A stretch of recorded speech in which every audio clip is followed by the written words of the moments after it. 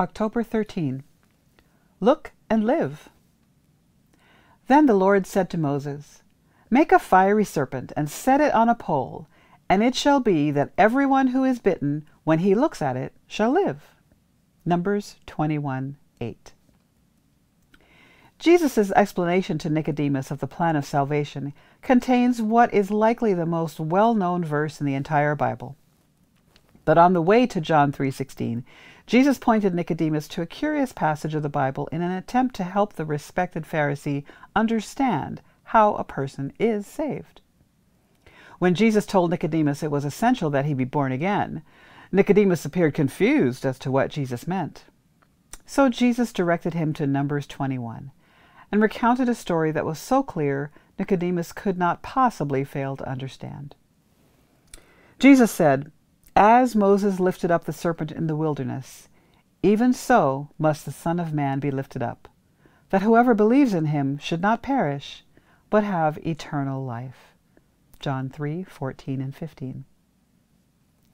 Journeying through the wilderness and overtaken by discouragement, the children of Israel complained bitterly, even expressing contempt for the very means God was employing to keep them alive. There is no food and no water, and our soul loathes this worthless bread. Numbers 21:5. When venomous snakes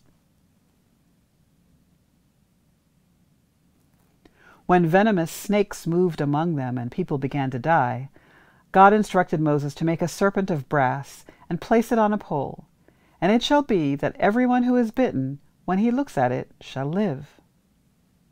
It required no pilgrimages, no penance, no money given, and there was no distinction between one person or another. In order to live, all a person had to do was look at the snake on the pole. God asked them to look and live. And this is how Jesus explained the plan of salvation to Nicodemus. We are to look to Jesus and live. The one who beholds Jesus, who looks upon the Savior, is looking upon life itself. While sin ends in death, eternal life is found in looking away from sin and self and looking to the one who died for the sins of the world. By beholding Jesus, we are changed into his image. Old things pass away, and Jesus remakes the life in his image. We are to look to Jesus and live.